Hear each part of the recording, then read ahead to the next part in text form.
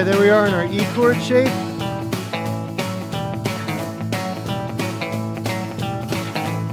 Now we're going to move up to our flat 3. We're using that A chord shape there.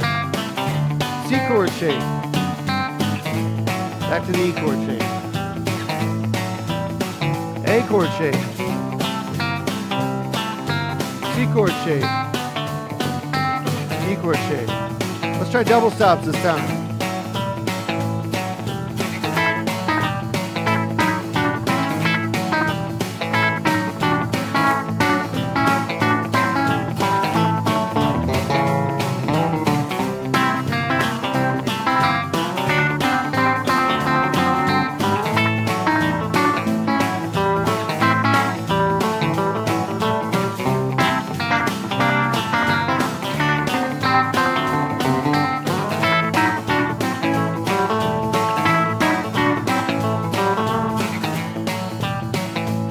E shape.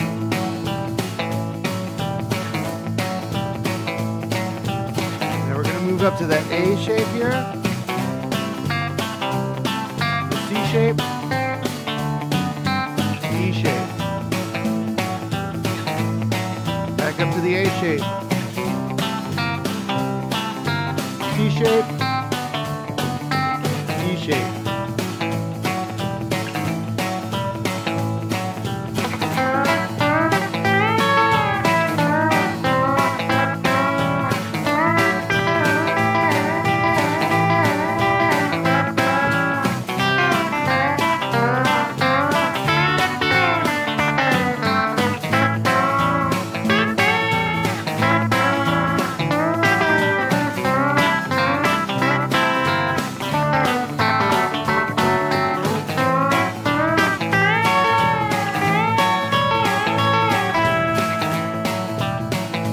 Okay, on our E shape.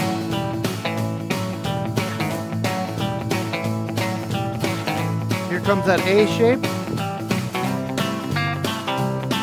C shape. Back to the E shape. Up to the A shape again. C shape. E shape. All right, now let's put it all together.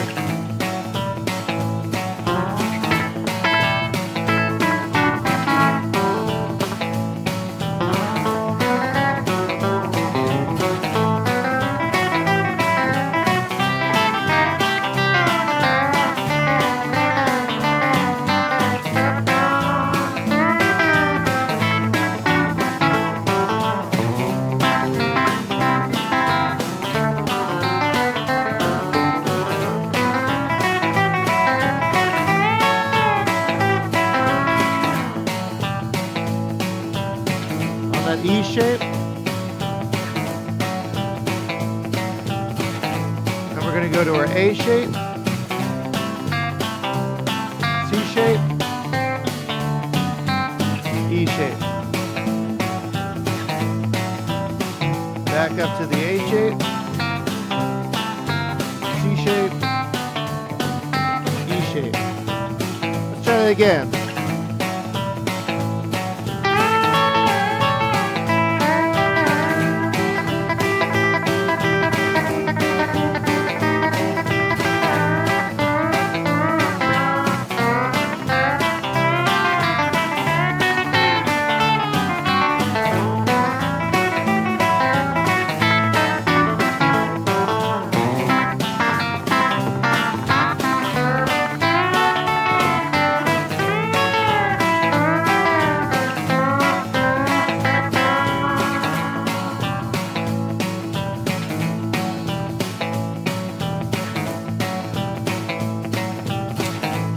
Up to that A shape.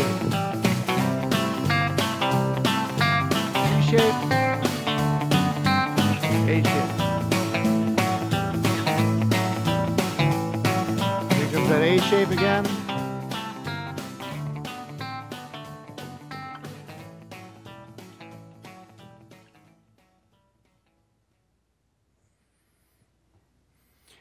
All right, so you can see that that's a little trickier. Try to get all those things linked together when you're jumping out of position like that. But it is kind of fun, and it does kind of make for a more interesting sound. Having that flat 3 in there kind of gives the whole progression a little bit more of a bluesy sound. Try it in other positions on the neck, and like I said before, instead of viewing this A chord within the E shape, maybe try doing it up here at the 9th fret and having all of your licks come out of that C shape. See where that takes you.